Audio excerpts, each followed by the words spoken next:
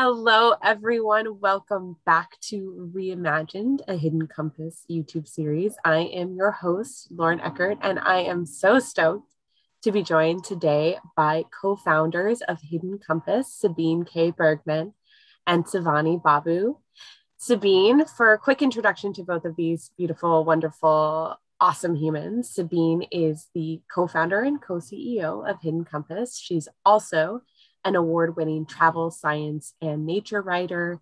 She's an editor, environmental researcher, community coordinator, an all-around fantastic storyteller. Savani is also the co-founder and co-CEO and creative director of Hidden Compass. She is an award-winning journalist and nature photographer. And Savani is a former public defender and modern adventurer and is currently working on publishing her first book, to which listeners should stay tuned for updates, right, Savani? Yes, indeed. I'm sure you have plenty of spare time this month to work on an additional book, in addition to everything else you're doing. Well, very impressive credentials, and I'm really excited to talk to you both again today. We've had opportunities to talk on the podcast, and of course, folks watching this channel will have been well introduced to you, but yeah, I'm thrilled to have you on to the series to talk about exploration in modern contexts, new ways of storytelling, and to get into a little bit about the Alliance, which is launching pre-sales this month, if I'm not mistaken.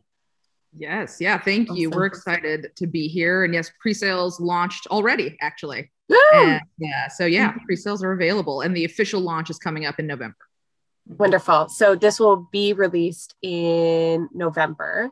So likely when this video is out, it'll still be pre-sales. Okay. Video is out. The actual launch is happening on November 17th. Okay, perfect. So you have time for pre-sales still, yes, if you're watching, which is excellent. Yes. Well, wonderful. So I'm excited to have you guys here today to talk about the Alliance. But before we get into that, I think the audience of this video needs no introduction to Hidden Compass as a whole, but at this point, we've had an opportunity to talk with a diversity of folks about words like exploration and discovery, about reimagining and transforming those words. And we, as we move into November, are talking with folks about how they are reimagining discovery, exploration in a modern era, if they're reimagining those things, or, some of the folks we've talked to have talked about using alternative words like modern adventure, for instance. And so I'd love to get both of your thoughts on those early videos, on exploration, on the new ways of storytelling and adventure that Hidden Compass is envisioning. Yeah. Go ahead. Go ahead, Siv. I want to jump in on this series for a second and just acknowledge how excited we are that this is happening, that we are having the series and we're able to put these conversations out there, right? That are sometimes nuanced, sometimes make people uncomfortable, but very important conversations to have. And I am grateful that we get to put that out there through this series. Yeah. Yeah. And I love the title of this series being Reimagined, because that's what we do a lot at Hidden Compass. Hidden Compass was started as reimagining travel journalism in a way, although a lot of it is in reimagining these things, pulling inspiration from what has come before. Yeah, totally. And bringing it into a new light. That's why I think thinking about exploration, I mean, there's so much to pull from. Right. Old school exploration was so influential. And, obviously we have to acknowledge that some aspects of previous eras of exploration are horrific in retrospect. And your other guests talk about this, colonialism, genocide, and war. But there also are benefits from those endeavors. They shaped the world as we know it. And so it's been really cool for me in working in Hidden Compass to look back over the course of recent modern history and think about what has inspired us as individuals, as co-founders, and thinking about what a 21st century version of those things would be. Right. Right. And I think sometimes when we think about reimagining things, we think that means we have to throw out everything that came before. And often that's not the case, right? It is acknowledging those pieces that should not make it into the future or even the present, but also acknowledging that there are pieces of it that could continue to be beneficial. Yes. And I want to talk about this fervor of discovery, which I think is something that you and I, Savani, both have been inspired by from previous eras of exploration. We talk about these huge moments in human history, the age of enlightenment and the celebration of reason, the scientific revolution, what we refer to as the age of exploration, and how amazing it is that people were willing to risk life and limb in the name of learning. And the general public's love of discovery and academics. Right. The proliferation of nerdiness at the time. We talk a lot about nerdiness at Hidden Compass, and I just think about all of these examples of how people were just drawn into discovery, the general public. I mean, in 1930, when the Natural History Museum in New York City showed a film on one of Einstein's relativity theories, the place was literally mobbed by thousands of people who rushed the lecture hall doors and were trampling people to get in to learn about physics, or I think about the 19th century's love of geology and this book that was published in the early 1800s by Roderick Murchison on a rock called Greywacke. And it was a bestseller. I mean, one of his fans described this book as having, quote, a total want of literary attractiveness, which means that it was totally unreadable, and it was a bestseller, and it went through 4 editions, and people just wanted to learn about rocks. I mean, how amazing is that? Right. And I think in this modern era, we often think that there really isn't discovery yet to be made, right? That everything has been discovered. The age of exploration is over. And certainly that Victorian age of exploration that people talk about is over.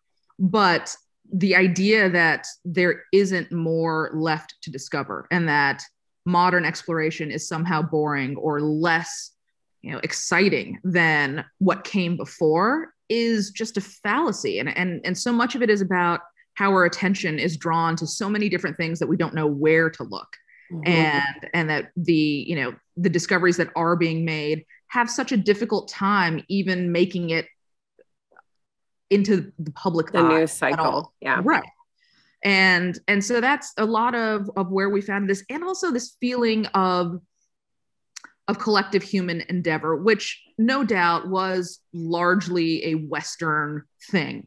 We do talk about the space race, but when you think about the people when the first moon landing happened, that wasn't just a Western thing that was celebrated. It was celebrated by people all over the world because it felt like we did something, right? That we all felt a little bit a part of it.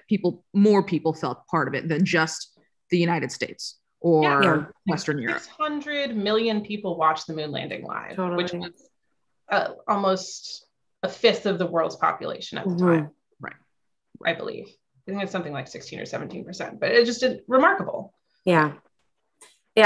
Wonderful discussion. I think there's so much to unpack there, starting with the attention to and desire for nuance. It was one of the first things you said about being excited about this series. And as we've all discussed, it's something that excites me about Hidden Compass and your model of storytelling. I think that we live in an era where we are desperately wanting for not just the things you mentioned, collective human effort, shared interest and discovery and new ways to understand the world, but also nuance. We live in a really polarized news cycle and information ecosystem. And so I'm really grateful for this space to talk to a lot of different people and seek nuance and insight in the in-betweens and the gray area, because it's uncomfortable sometimes to live there, but it is in that discomfort of, holding tension or discussing new ways to move forward. I think that there's a lot of opportunity and growth, which is one of the cool aspects of learning new things that Hidden Compass wants to share, is that discovery can actually happen between ideologies or in means of storytelling, which is really exciting. And I also think so much of what you just spoke to, this, for one, I think collective human endeavor has been shared in a really Western light, but is universal in terms of our behavioral ecology as people, our evolutionary history as people, that fundamentally what makes us unique is our big brains, sure, but is also our incredible capacity for collaboration, for collective human effort. I mean, like, on my darkest days, I remember that what makes our species really, really cool isn't our ability for competition. What makes our species unique is our incredible ability for compassion and collaboration. So I love the focus on that. And I think it is very much beyond Western culture, though. And this is something that hopefully is changing in a modern era of different storytelling. Those stories have focused on Western endeavors. So I think that's all really wonderful stuff to bring to the fore. And yeah, feel really lucky to get to live in this nuance. And, you know, what I love about Hidden Compass and you both is the goal is not to have answers to anything. The goal is to have discussion, have discovery occur on the level of individuals, of tension, of nuance. So I think that's a really, really great contribution to the discussion that's occurring on Reimagined. And thank you both for it. Yeah, well, I love that we can talk about not both sides, but kind of the spectrum of the benefits and the darkness around exploration, which is a very loaded word. And there's reimagining that, but also, and this is very much your thing, Lauren, to reclaim words like this and to release them from belonging to a certain group of people to everybody. And this nature of collaboration right now and what discovery looks like, it's more collaborative than ever before. I mean, you see the teams that work together on scientific discoveries, on academic discoveries, and all different kinds of disciplines. And you see all of those names in the papers. And that is something that is shifting in the world right now, where so many people are working together across disciplines, across continents, across generations. And across cultures, which I think is the piece that has long been missing. Yes. Right? That's a big piece of what was horrific about older ages of exploration, is that it was colonial, right? It was about taking. It was about how can this place benefit us, right? It was exploitation. And certainly that is still a battle that is being fought, right? But it is more and more, you are seeing that modern exploration is different, right? It's about, what can we learn about a place? And it's about going deeper, and how can we do it ethically? And how can we collaborate with other cultures and other people and, other communities, rather than how can we exploit this and what can we take from it? Yes. Yeah. And who's leading the discussion, who's telling the story, who's benefiting from, say, travel or from, exploration, who's doing the exploring, I think matters a lot. And Lord knows we have many, many barriers yet to overcome, but I think you're right in that, man, finally. And I can't remember which one of you said it, but one of you mentioned that, like, a lot of what we're calling modern or new in terms of how we're relating to each other, telling stories, is actually borrowed from, or the product of us learning from other than Western cultures, indigenous cultures. A variety of cultures around the world have very different approaches to these things that have been subsumed by systems like colonization. And I think it's important to recognize that, especially, for instance, in the academic space, in the world I live in conservation, a lot of what settler scholars like myself are learning is how to get out of the way and follow the lead of Indigenous authors or scholars who are drawing on, historical Indigenous law, Indigenous epistemologies to lead the way. So there's this really neat, I think, in addition to new discoveries at these forefronts that's very much still exist. Oh my God, we know so little about the universe in which we live, even though we feel like we know a lot. But also that there's a lot of relearning that's occurring, or rather rebalancing of power, so that a lot of those other ways of doing things, better ways of doing things in many cases, can come to the fore, which is a really exciting time to be alive. Super crazy, but really exciting time to be alive. Yeah, definitely. And excuse me. And this is also, it's interesting to be launching this now, at this time where, yes, all of these remarkable discoveries and these changes in exploration and discovery are happening, but also at a time when nuance and science and journalism and history, which is one that people often kind of skip over, is under attack, right? And there is a movement to make it less nuanced, right? To make it black and white, and this is all good or this is all bad, or this happened and this didn't happen. And you have these two things happening at once that are very much in conflict with each other. And so it is an interesting time for us to not only be launching this and to be focusing on this type of thing, but also to be inviting people to stand up as part of this alliance we're building, and to show, to say that they are willing to defend science, history, journalism, hope, right? Nuance, these things that so much of what is out in the world would have us believe don't really exist or don't mean anything.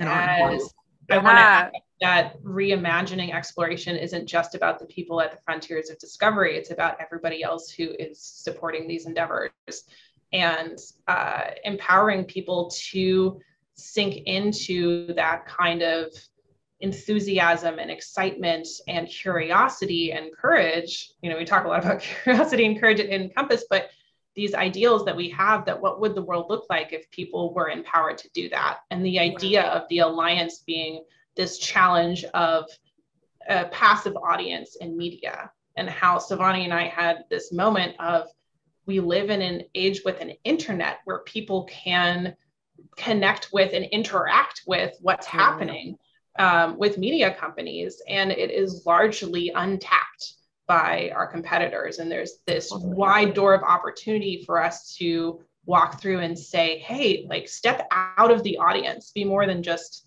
a passive reader, have a say in what happens, meet the people who write these stories. And, this is kind of dovetailing into the alliance and all the cool things that we want to offer people. But there are all of these things we're thinking of giving people access to, kind of behind the curtain of what happens in travel journalism, in science journalism, in historical journalism, all these sort of things. And then also giving people a voice to support modern efforts of exploration, which I'm really excited about. Yeah, really well put. And also a community, right? It's not just about giving them a voice as individuals. It's also about introducing them to a community of people who also value these things. And allowing them to combine their voices and their efforts to make them more powerful and have more of an impact, and to be able to stand up in a cohesive way and defend these values that we all share. So we're deep in talking about the value of the alliance now, and it's been a beautiful transition into it. And I'm really struck by the commentary, the observation, that is a fundamental part of Hidden Compass and the Alliance, which is that despite incredibly rapid changes to the way people are understanding, trusting, and consuming media, few media companies have, and saying this, I don't want to bash the media writ large, because there are lots of incredible people working hard, but the models, the overarching systemic models of media haven't adapted much to these fundamental changes in how we consume information, where it's available to us. So can you tell us a little bit about you've talked about the values at the root of the Alliance, but can you tell us about what the Alliance offers for community members? Yeah. Sure. So there's a whole host of benefits, and we imagine that they will only continue to grow alongside the Alliance.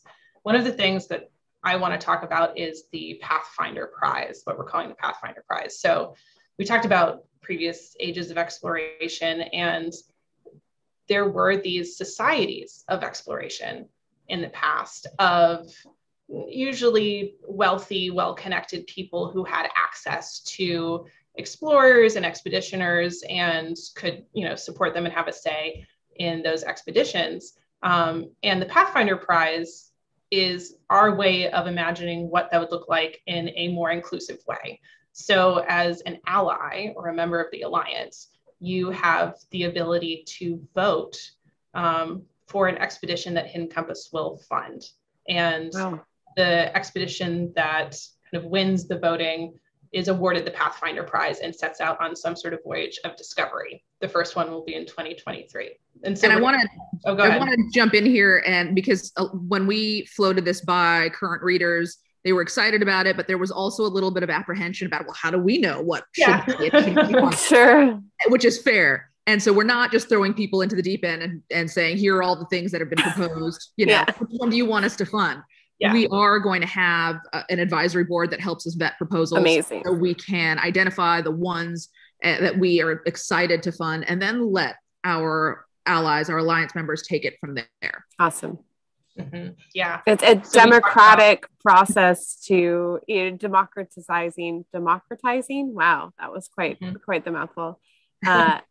This thing that you well described was in the hands of the elite, white, wealthy, for decades. What a cool reimagination of supporting exploration, supporting storytelling, rather. It's awesome. That's so exciting. And the allies will also get access to sort of behind the scenes of those expeditions and get a better understanding of what goes into that kind of discovery.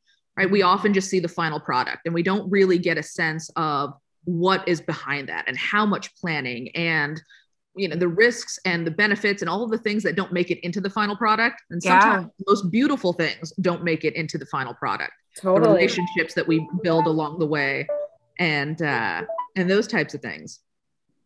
And so they'll get a chance to get behind the scenes and see some of that as well. Yeah. And I'm excited to see what kind of proposals come in, because we are purposefully, widening the scope of what this could be.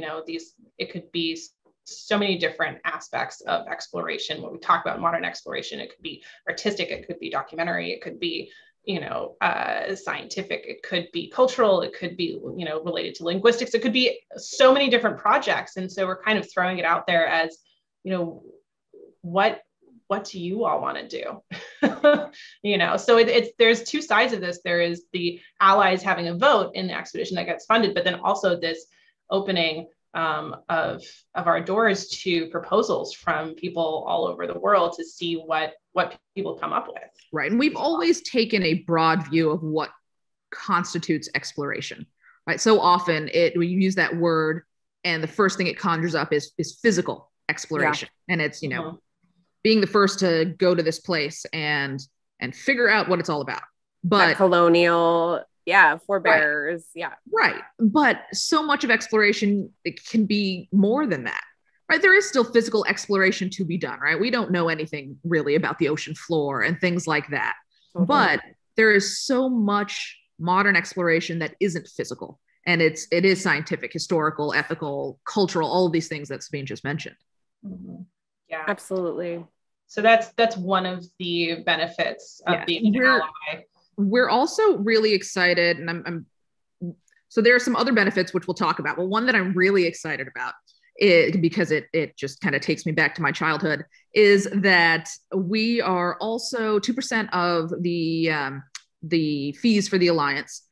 We're donating to the Captain Planet Foundation.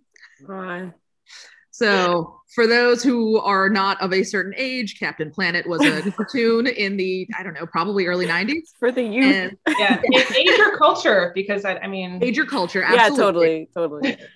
But it is an organization that has been around for 30 years. And what they do is they essentially give grants to youth environmental conservation projects and help fund these projects that 1.6 million kids across the US have participated in over the year. And so it is this idea of emboldening and empowering the next generation of environmental leaders. And so cool. I'm really excited that we not only get to launch this alliance and do these things that we're excited about, but we also get to help plan a little bit for the future. And try and leave things a little bit better than where we are now. Yeah, that's so exciting and fantastic. And so you've talked about two things that the Alliance members have access to or support. Mm-hmm. And obviously sort of the underlying current that I find really, really valuable, especially as we've discussed in a modern era where we have more opportunity to interact with the media we consume, one of the underlying benefits is getting to support the type of storytelling and journalism and etc. you want to see in the world. And so, you know, for me, that's really, whether through Patreon or through reader supported journalism, there are so many cool ways to use your dollars to vote for what kind of content and what kind of storytelling and what values underlie that storytelling exists in the world. So obviously that's another highlight of something like the Alliance. Is there anything else you want to share about? Yeah, there are a number of benefits that we haven't even touched on, and we're not going to get to all of them, but what you said resonates specifically with one of the benefits, which is each Alliance member, each ally also gets a $20 credit per year to contribute directly to one of the fundraising campaigns or to several of the fundraising campaigns that we run with every storyteller we publish. So for those who are unfamiliar with our model, we pay our writers, we pay our storytellers and our photographers. But in addition to that, we also launch fundraising campaigns with every single story we publish. And the proceeds of those campaigns, we split 50-50 with the writer. And so 50% supports Hidden Compass and the work we do, and 50% goes to the writer. And so that's an additional paycheck. And so people who are allies, who are part of the Alliance, will get $20 in credit to put directly towards the stories that resonate with them, the stories that move them, the storytellers whose work they want to support. And we also give people access to our events. So our monthly speaker series is included as part of the membership. Those are normally paid events, but they're part of the membership. And with pre-sales in particular, until November 17th, we're including a free ticket to our annual Ethos of Exploration event. And so every year we're going to have a speaker. This will be our inaugural event, but a speaker who embodies this modern form of exploration that we're talking about. And this year, I'm really excited. It's photographer Joel Sartor. Yeah, I was like very excited about that. Yes, his work is so incredible. And he's going to talk about his 15-year quest to document the world's species and to create a record of biodiversity and the existence of these animals. And I mean, that's just such an incredible mission that he has been on for so long. Yeah, it's something like 12,000 portraits of species is the goal. And he's done 9,000 so far, I believe, or more than 9,000. His work, as a biased conservation scientist, because I live for this sort of stuff, right?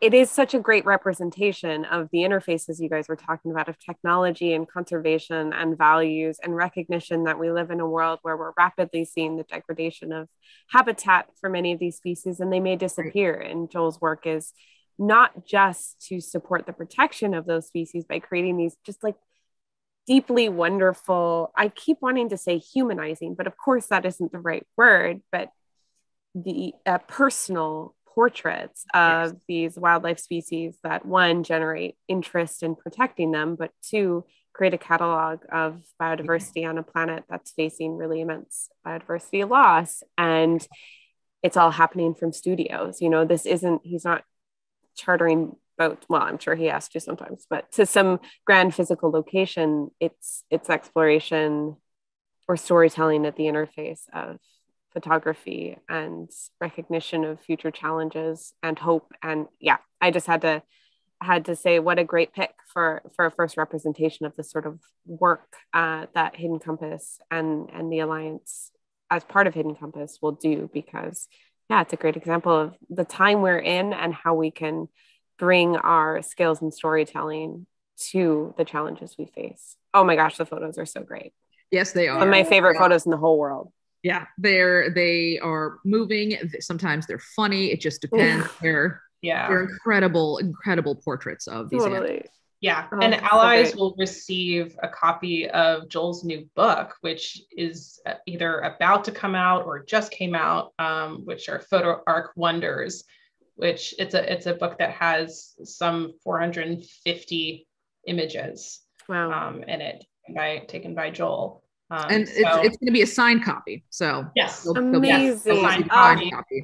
And they'll also get to join us so after the main event, there will be an allies only sort of Q&A cocktail hour, virtual of course. And so these are the types of things that allies can look forward to in the membership. And we always feel uncomfortable talking about price, but that's such a part of this also. Yeah. It's always the part that feels a little icky, but it is part of the deal. So, for during the pre-sales, the price is $129. It's $149 normally, but tickets alone for Joel's event are $75. So you get that. It's a deal for an entire year of these benefits. And I cut Savani off, but I think I know what you're going to say. Is that, you have access to all of these speaker series events, which I think it's around $250 worth of tickets you get for that membership, and plus all of the perks and things we've been talking about. And if we can't go into detail about everything that's in the Alliance right now, but if you're watching this and curious, you can just go to our website and click on Alliance, and you'll get to see the benefits there, and you'll get to buy a pre-sale for a membership that will start on November 17th when the Alliance launches and lasts a year. Yes. And shout out to Tim. I'm sure he'll hyperlink all of that information below for quick access. But I highly encourage everyone to go and check it out, and to keep in mind, it is an era where more and more media organizations are asking for financial support from readers to continue to do the work they do. So I don't think it's unreasonable or unusual, to talk about the prices and what those prices facilitate for definitely your audience. Yeah. And this is the the trade-off. We don't bombard people with ads. We don't sell user data. Totally. We don't have a subscription that's passive, right? We ask people to participate rather than just consume. Mm-hmm. And this is that trade-off. And that was a very conscious decision from the beginning, right? A big part of, we talked about sort of what is failing in media organizations. And a big part of that is, instead of driving, the business model, they were sort of driven by the business model when the internet came along. And a big part of that is now why we're seen more as transactions. That's right. It's about what data can people get from us so that they can sell it. And that's how they're going to make money. And we don't do that. So this is what we do instead. Yeah. So this is, being an ally is a vote of confidence in a new model for media and journalism that is empowering to the journalists and the storytellers and the people who benefit from those stories. As well as a vote of confidence in the modern era of exploration. Yeah. And being an ally of all these things that Stefani mentioned earlier are under attack, being an ally of science, of journalism, of history, of hope, and standing up and saying, no, we envision a better version of this moving forward, and we want to do it together. Yeah. And we want nuanced, inclusive storytelling that considers, so many stories come to mind as I say this, but considers the social, ecological, economic, diverse perspectives at the interfaces of the time we're living at. And I think that's great. I have to ask, because this is the Reimagined series, why the word alliance? You mentioned a couple times, not only are there these benefits, but a core aspect of Hidden Compass at large, beyond the Alliance and within the Alliance, is community building. Yeah. Obviously virtual community building, but as we've all learned during the pandemic, we're in deep need of community. I mean, we knew this before, but that has been certainly highlighted for me in the last 2 years. So can you talk a little bit about your choice of word, alliance? What does alliance mean to you in this context? Yeah, it was a very conscious choice on our part, because we wanted it to be something stronger than just a community, right? It's not just a community. It is a community, of course, but it's standing up for something that we all believe in, and not just standing up for it, but supporting it and promoting it and being a part of advancing these values that we hold as important. And the word ally has a lot of connotations right now. Yeah. And connotations that we think still fit here. And it was a conversation we had because we do live in a time when these things are legitimately under attack. And when people are, we've seen the effect of the attack on science and journalism over the last several years, but particularly during the pandemic. Oh yeah. Oh yeah.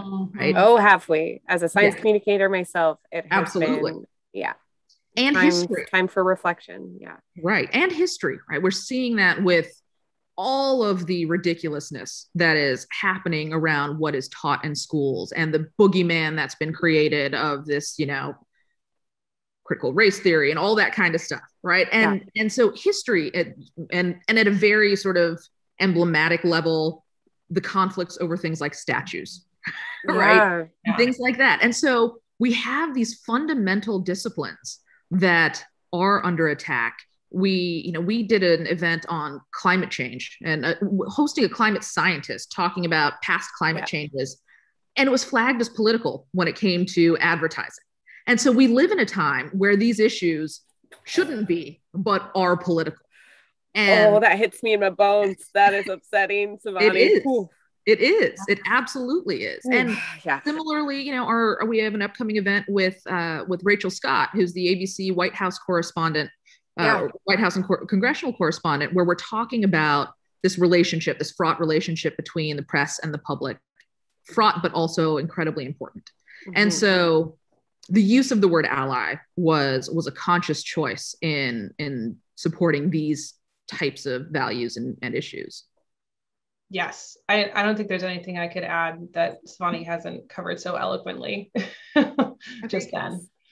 Excellent. Yeah, in all of what you're discussing, I think a fundamental underlying piece that we are not the first to talk about by any means is an attack on truth and on science, on history, on our ability to decipher evidence. And I think that it's, as you mentioned at the beginning, to loop back around, what a time to be launching the Alliance, what a time to be presenting Hidden Compass on offering to the world, because it is this intense moment of, reflecting on what has transpired in the last decade, 2 decades, 10 decades, and what is to come in our basic understanding of knowledge and information. And there's lots of opportunity, as I mentioned, with, following the lead of Indigenous knowledge holders and scholars and, a whole slew of scholars proposing these new ways to pursue understanding each other and our place in the world, like scholars in critical race theory. And then this is juxtaposed with some pretty scary politicizing of science and potential breakdowns of how we assess truth. So that's all really big picture, but just to say what a truly incredible time it is to be engaging in this work that you guys are doing. And I thank you for it, because it's hard. I imagine it's incredibly difficult, but really important. So yeah, I'm grateful to you both. Well, we're grateful to be able to do this, and it is a lot. It's a lot of work, and it's really challenging, and it's, we're in crunch mode right now, but it also, this is something that we have envisioned for years. And I get goosebumps at the idea that this is actually happening. And that we get to, because we've been teasing this for so long, like, this is coming, this is coming, this is coming. We actually get to be like, it's here. And that's going to happen in just a matter of weeks. Which is wild to me. It's really exciting. Elusive as well. Yes. Yeah. Oh, definitely. And we are so in the weeds that having a conversation like this is really nice, because we get to take it back and be like, wait a second, right? And the details aside, we're just really excited. It's the big picture. Yeah. Mm-hmm. Awesome. Well, I am also excited. I'm excited for you both. I'm grateful for all the work you've done, your team has done, and really excited to watch you grow and evolve and continue in these really nuanced spaces and discussions and offer the world wonderful stories and access to wonderful humans doing wonderful things. So on that note, anything else you want to add for listeners or any parting words about the Alliance? Again, you can find that hyperlink below this video and by, navigating to the Alliance tab on the Hidden Compass page. Yes. The only other thing I'll add is a thank you for everyone who has supported us so far, for everyone who has contributed to the fundraising campaigns, which I think we've raised more than $13,000 for journalists over the past year. And we only publish 20 stories a year. So that amazing is incredible. And this is just the first year. So I just thank you to everyone who has done that. Thank you to people who have supported the speaker series. Thank you to those of you who have bought pre-sales to the Alliance and our early allies. And thank you to everybody watching. We can't do this without you, and we're excited that you're with us. Amazing. And I'll just add a big thank you to the people who've been with us and supporting us from the very beginning, when this was just a little side project and a little digital magazine that Sabine and I thought we would run while we also had our freelancing careers. Yeah. And who have stayed with us from day one. And there's so many of them too. And so, yes, I mean, everyone Sabine said, and just big thank yous all around. And thank you to you, Lauren, for having us today. Yes, I'm thrilled too. This has been such a hopeful project to work on and such a delightful part of my morning. One last quick question that came to mind as you were both talking just now. As a grad student, not everyone may be financially able to support you guys in this way. Do you have any other asks in terms of non-financial means that folks can support your mission if they can't, pay for an annual subscription, or I guess subscription isn't the right word, annual Alliance fee? Always. We are always grateful when people share the stories we publish, right? And amplify these voices that we are so excited to put out into the world with these writers and photographers and artists that we get to work with. And that is something that is incredibly valuable and incredibly appreciated. Yes. And also check out, we have student discounts for events. And, rad. Okay. If you're a member of our newsletter, you'll see, we mentioned the different discounts, and a student discount is one of those things. Wonderful. Bonnie said. Yeah. Awesome. Well, thank you both so very much. We will be back next week with another interview regarding new ways to storytell and explore, as it were. And echoing the gratitude from Sabine and Savani. I'm so grateful for everyone who takes the time to listen and engage. And thank you all. We'll see you soon. Thank you. Awesome. Thanks, Sabine and Savani. Thank you.